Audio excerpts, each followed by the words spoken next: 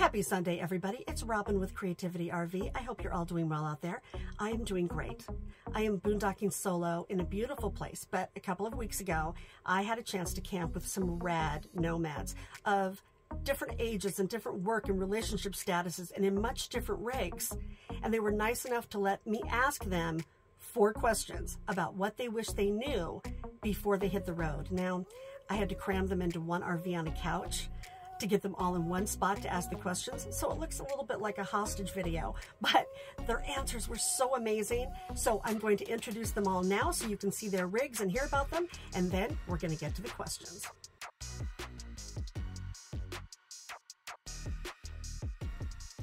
I have the best group of nomads here to tell you what it's really like to be on the road and what they wish they knew before they got started. I'm Ashley, this is my husband Jared, and we travel in a minivan. We've been on the road since September of 2022, and he is a project manager and I'm a relationship consultant. So my name is Marie. I've been on the road almost 2 years. I travel in a 2019 leisure travel van, a Serenity model, and I am retired, very happily retired. Nice. Hi, my name's Jackie, and this is Moon Pie Mary. I am recently retired. However, I do volunteer work, San Francisco-based organization, Women in Clean Tech and Sustainability. I have been part-time traveling, meaning 6 to 9 months out of the year for 2 years, and went through an evolution. Started with a trailer. That didn't work out. That's another video. And went to car camping, tent camping, until I could figure out what I could live with and what I needed. And now I have Moon Pie Mary, and she is a game changer. Hi, my name's Debbie Bruning, and I live in a 2000 Lazy Days Class C motorhome. I've been on the road. This is my 3rd year as a full-timer, and I work from the road. My business is Deb's RV Services. I'm a certified inspector. Question number 1. What were you afraid of before you hit the road that you found out later you didn't need to be afraid of? Ashley? So for me, I had safety concerns, and it just took me making sure that I took the appropriate measures that made me feel more comfortable, and just realizing that I just need to be cautious, aware of my surroundings, but I wasn't going to let it stop me from the new experiences that I wanted to have. Do you feel afraid now? No. No. Okay. How about you, Marie? Well, with me, it was like the inevitable breakdowns and repairs that were going to happen on the road, and how I was going to handle those. And you get, unfortunately, quite so many that you start to just roll with the punches, and you have people helping you, and it all resolves itself. Yeah, and you actually really get very does. proud of yourself how you managed to overcome all these, issues. Right, and it stuff. gets easier. Yeah. Yeah. How about you, I Jackie? almost mirror Marie. I always actually had a fear of not being able to get help if I needed it, and also a fear of not being able to ask for help when I needed it. And I have been able to overcome both of those. Both of those. Right, right. Nice. So are you scared now? I mean, nobody wants to break down or have some kind of a problem, but... I am not in the rig that I am in now. When I was pulling the trailer, something was constantly breaking down, and I never got over that fear and frustration. It turned into frustration, and then it turned into, I'm doing this to simplify my life, and all of a sudden it became more and more complicated. Yeah. Good So, point. Right. but I'm in a good spot now, so I do not have that fear anymore. Yeah, That's great. good. And Debbie? So I was actually afraid of the road itself. Like driving across the country for me felt like it was going to be such a scary situation. Like what were the roads going to be like? Was I going to end up at on a incline where I wasn't going to be able to tow my car and take my rig over some pass that was going to feel really scary and dangerous?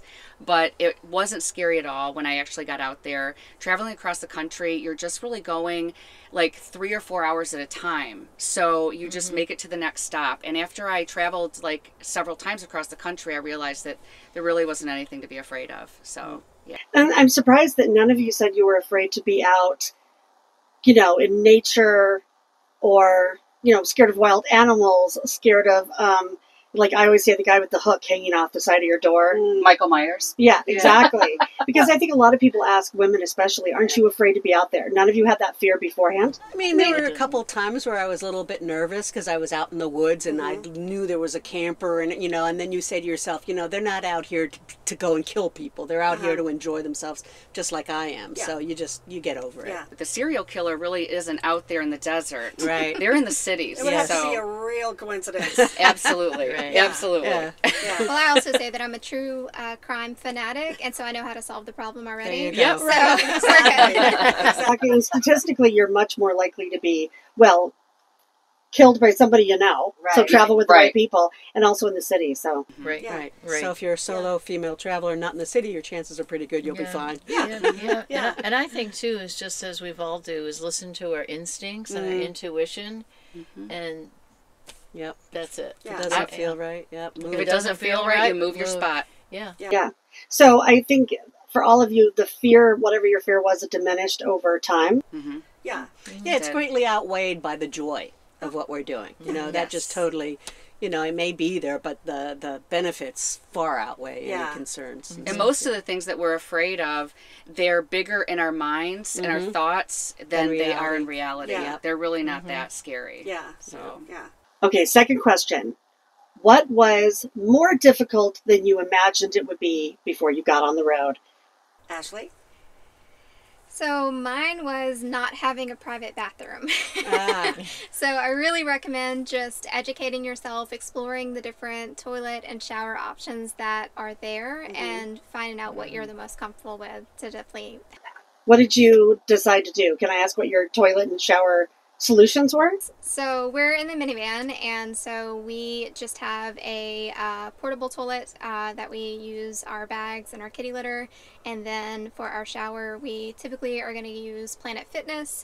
We've done truck stops as well. We actually do have a portable shower that we can use if we're out on, like, you know, private land and things like that as well. Yeah. Or public land. Yeah.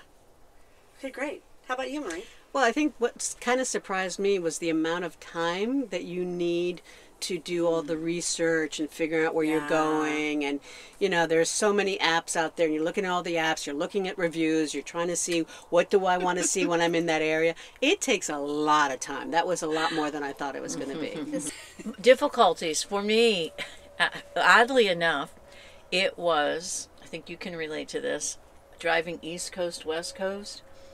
From Washington, I drove the Cascades and then the Sierra Nevadas down to Tahoe. And so I never really left the ridges. I had no idea of the vertical height and straight down the mountains were. Oh, yes. Versus the mountains that I live in. Yes. And because of the fires, there's miles and miles and miles and miles of no trees. So what once gave you a visible, I think, comfort, maybe a horizon of looking over and seeing something there, there's no trees. So you're going thousands of feet down. I was white knuckle for miles upon miles and miles. I did not expect that. I'm normally not a scaredy cat with stuff like that, but I'm glad that didn't happen to me. It was so unpleasant. I will never take that route again. So how do you plan your routes now? Do you have a solution so you don't have to do that? I do. I don't go over the mountains. She goes around. I literally go around the mountain. Literally, I'll take 3 days out of my route, and I will go around the mountains. We can. Because I can. Yeah. You can also ask other people. Like, I know when I was traveling out in Colorado, I actually asked Robin about the route that would be best, that would take me where I wouldn't feel like I was on a cliff, you know, going around these huge vertical drops and then around these, you know, bends. So I found out, you can find out from other people or Facebook groups which route is best, and a lot of other travelers will know. There's actually YouTube channels that show you routes that are just the driving. No words, no nothing. So you can say, it like truckers do it. So drive from here to here, you can see the route. Also, there's a website called theflattestrroute.com. I wish somebody would make an app. It would kill. Somebody needs to make it. There's Google Maps where you could put the little person on the road. I've done that to see, like, but mostly it's like, is this prettier or this prettier? And I'll be doing a little person, and I'm like, oh, I'll go this route. Because, you know, when you've got something big and heavy behind you, pushing you, or, you know, you're big and you're going over the edge and it's a drop, that's scary. I mean, one tire And blow the roads out, are this you're done. wide. Exactly. Yeah. Can I go back and before I should have asked Marie, how long does it take you to find a spot? And do you feel pretty comfortable finding your camping locations now? I feel pretty comfortable because I have some really good apps, and, you know, it varies. I think a lot of it is, you know, it takes like, I don't know, 4 hours or so to find like the next spot to camp. But then it's like, well, what should I do when I'm there? How many days should I spend? Oh, is this worth going looking at? Let me see what they said. And that sort of stuff. That's where it gets time consuming and like... Because you really do your homework. Yeah. Beforehand. Yeah. I like to know. Sometimes I feel really bad because I feel sometimes I spend more time doing my homework than getting out and doing things. Right. Because I'm planning for the next trip, but I haven't visited Part of the fun, too. Yeah. We need to find new places. How about you, Debbie? You know, I actually have the opposite where it was easier than I thought. It wasn't as difficult. I had in my mind, I had all this anxiety about what if I don't find a parking spot or a boondocking spot? You know, what if I'm driving in this situation? I mean, it's all the what ifs were in my head while I was at home. But when I got out there, it just seemed so much easier. It just flowed. I never really have a problem. If I'm driving from one side of the country to the other, I can always stop at a rest stop. There's so many apps that you can look at. There's Cracker Barrels. And then once I get out west, it's like BLM land is everywhere. I've made friends on the road. Some people fear that they won't, they'll be alone or lonely. And I've met so many people on the road that I have friendships in, like, it seems like almost every state. I could always connect with somebody. One time I was driving and I was going into Custer State Park, and it was like 100 degrees. And I was freaking out because I had gotten a harvest host at the time. And when I landed at the first harvest host, I was so hot that I was like miserable. So I just reached out to a Facebook group, and this one woman connected with me and said, oh, I have a spot on the side of my house where you can get hookup. Come on over and you can stay the night. Wow. And it was, and then now we're friends. We're hiking buddies. Because you're not afraid to ask. I'm not afraid to ask. Right. Well, was there anything that was harder than you imagined? You know, I think probably just the most frustrating part is like when you have to dump your tanks and like you have to get propane and stuff, because what happens is you start to get really comfortable when you boondock like I do. You get comfortable in a spot, and then you have to like look for a place where you can go dump and get all the supplies. Right. And it's not really that that's difficult. It's just that is something that you don't want to have to do necessarily. So it's a little bit annoying. Yeah, it's in the back of your mind. It's just, I need to get water. And you have to conserve water, and you're always watching your water and everything that you have, so you don't use it up. So I guess that would be my difficulty. A lot of chores. A lot of chores. Yeah, you're that's what people constantly don't get. doing stuff. Yeah, you're always searching busy for your spot or doing your chores so you can get to your next spot. The next question is, how has being a nomad changed or enhanced their lives? Ashley? So for me, I feel like I'm starting my life over. I'm really learning what my true wants and needs are. I'm learning what kind of physical things that I want to have around me, what kind of energy from other people I'm willing to tolerate. Yeah. And I'm learning what drains me, what motivates me, and I'm going out there and I'm just trying and experiencing things that I never thought I was capable of, and it's really showing me what I can do. That's inspiring to me. Yeah, it is very inspiring. Yeah. How about you, Marie? For me, like when RVing for me is not camping, it's really traveling. I love to travel. I love to see things changes, love scenery that changes. And so it's really, I mean, I just love every day. I mean, in beautiful scenery, I get to meet great people. Do wonderful things. So for me, it's a huge enhancement to my life and stuff. And, you know, you call the shots, you do what you want, you go where you want, when you want. I mean, it's incredibly freeing. So that's how it's enhanced it for me. That's great. Jackie? I have to again mirror Marie, because I travel 6 to 9 months out of the year. I consider myself a part-timer, not a full-timer, because I still have a sticks and bricks. But yes, a lot. it's still a lot to go, and I feel like I'm kind of going back to my own roots. My mom used to always say that I was born with happy traveling feet, and I was the one who would get lost inside of a snowstorm drift or the creek or something. It was me, always. Yep. So I feel this is the opportunity now to learn how to chill. I'm learning how to chill. It's taken a while. It's taken almost a year to learn how to chill, to learn how to go with the flow, be happy, and just travel and kind of do what I want, when I want, within limits, within reason. And I wouldn't have it any other way. Yeah. Yep. Debbie? So I know one thing that I feel is that how it enhanced my life is I don't need near the things that I thought I needed. I am living so little in comparison to how I used to live. And I could probably even go smaller.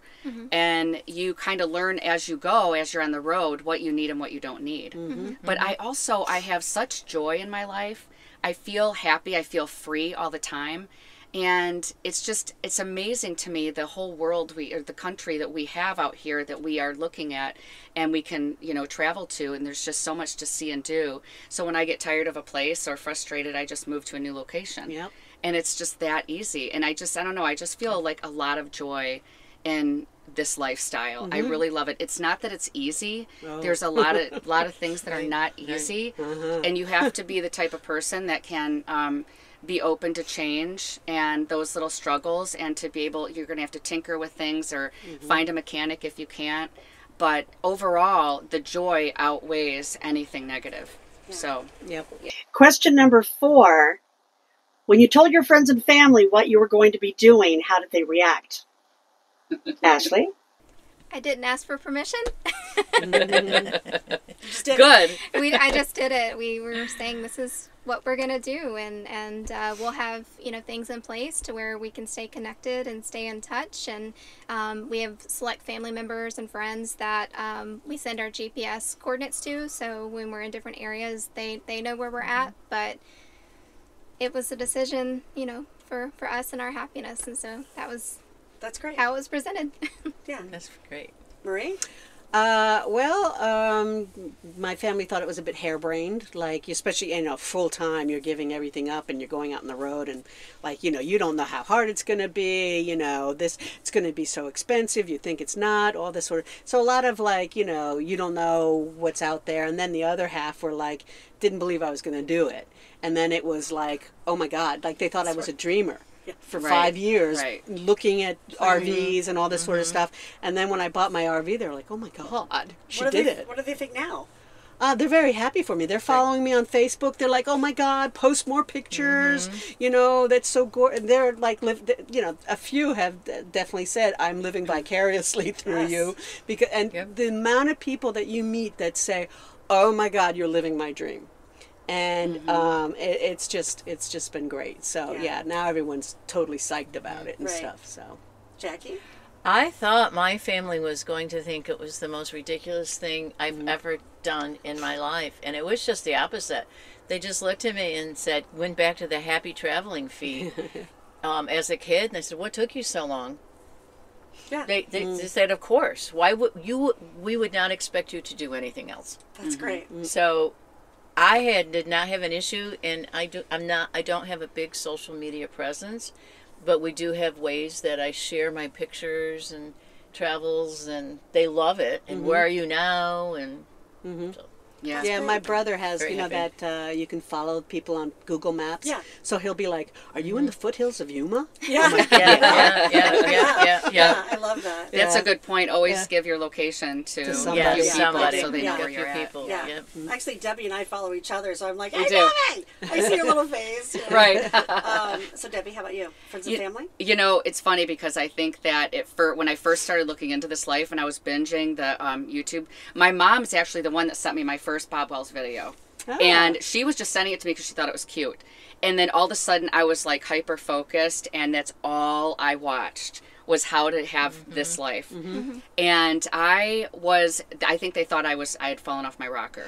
Really, I was, what is she doing? What is going on? I was planning it. I was talking about it all the time. And then once I really, as the years passed and I really started progressing towards doing it, I think that they were really on board. My mom was like my biggest fan. So the friends and family just love it. They love to watch my travels. So I post a lot of stuff on social media, and they're always following me, and they love it. So. And I don't know if that translated the way that I meant it. So, like, for me, we just didn't leave room for opinions, is what I meant. And so it was literally just, we were planning, I did the research, we kind of created, our plan and what we were going to do. And then we put our house up for sale and didn't even really have a ton of conversations about that initially, because we were starting to kind of, get everything ready. And then we just, just individually told the family, like, hey, this is what we're doing. And yeah, I think that's great. That is great. Most people That is good second for guess. you. They worry so much what other people are going to think, and you knew your own mind. What do they think about it now? Have they told you? I mean, everybody, loves it. I mean, they love, when they see the different things that we get to do and experience, and definitely are very supportive. I mean, of course, you have the ones that are like, are you being safe? Are you aware? This, that, and the other. But, I mean, yeah. This is my favorite question. If there's somebody out there that is thinking about doing what you're doing, what advice would you give them? Ashley? I just think that everyone has different financial means and physical abilities and life skills that sometimes I feel like it's a little bit challenging to give people advice, because I don't want someone to feel that this is like a cookie cutter kind of lifestyle, and if you don't do it a certain way, then you're not going to be happy or successful with it. But I also want them to realize, as Debbie said, things are going to pop up, things are going to happen, and you may have, friends and family and even strangers that may question, why you're doing this. There's going to be days you're going to question why you did this and if you should keep doing it, So I guess really my advice would be is just to get really clear on what your why is. Why are you doing this? What do you want to get from this? Do you want to grow? Do you want to find your peace? Do you want to just have fun and go out and see things? What is it? And then the other thing I would just add is that you're not homeless. You're free. Yeah. Right. Yeah. And we're not homeless, we're free. That's you right. are choosing to, live your life outside of this square box that we're told is normal, and you had the courage to take that leap of faith to go out there and live your life how only other people dream about. And so that's a really special That's thing. awesome. I love that. That's great. Marie? So I have two different things. One, what I did is I went and I did a lot of research, went to shows, I went on 5 RV trips with different RVs, different sizes, lengths, everything, so I could see what I would like. Just the regular Class B van was way too small. The 28-footer was way too big. So it got me to where I wanted to be. So I think it's really good because you also want to know, is this lifestyle for you? I mean, you don't want to go out and just buy something and then have to deal with all this stuff that you didn't know was going to happen. So that would be my first recommendation. And then just another thing, to put you a little bit at ease, to Debbie's point about you're out on the road and you're thinking, oh, you're by yourself, but you're not. There are so many clubs you can join. I belong to so many clubs. I go to different rallies and stuff. I've met people on the road like we all have. I've traveled with these people. We hook up in different states and stuff, and you make really strong bonds and everything. So it's not a lonely lifestyle. Now, if you want it to be alone, you can. You want to be at the top of the mountain by yourself, you can. But it's by choice. It's not, so don't be afraid of that is what I would say. Yeah.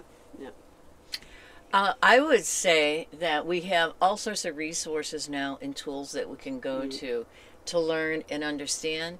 However, I would caution of not to put yourself into a box that you think you're supposed to be in.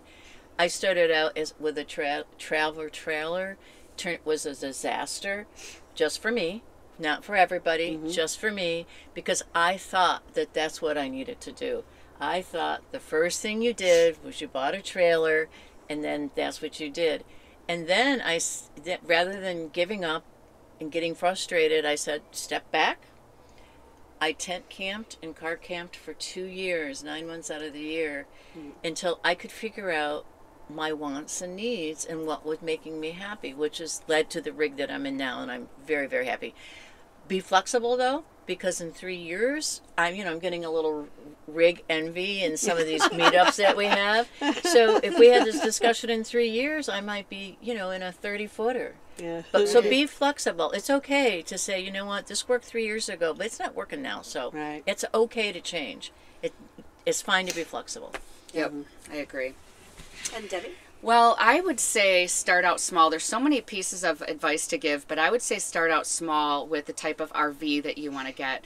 Whether it's a minivan or a truck and trailer or a motorhome, you just start out with something you can afford, and the smallest, RV or car, van, whatever, and try it out. See what that's all about, because a lot of times people get into these like really big RVs and they get out there and they don't realize certain things. Like if you want to get out there and boondock and you've got an all electric big, Class A diesel coach, and you can't use any of your things because you don't have the power to do that, you're going to be in a situation where you're into a lot of, that's a big investment. So start out with something you can afford, get out there, see what you like, see if you enjoy boondocking before you, invest all that money into something. See what you want. And then don't forget to hire an inspector when you do get there. Yeah. Where were they? Where were they 6 years ago?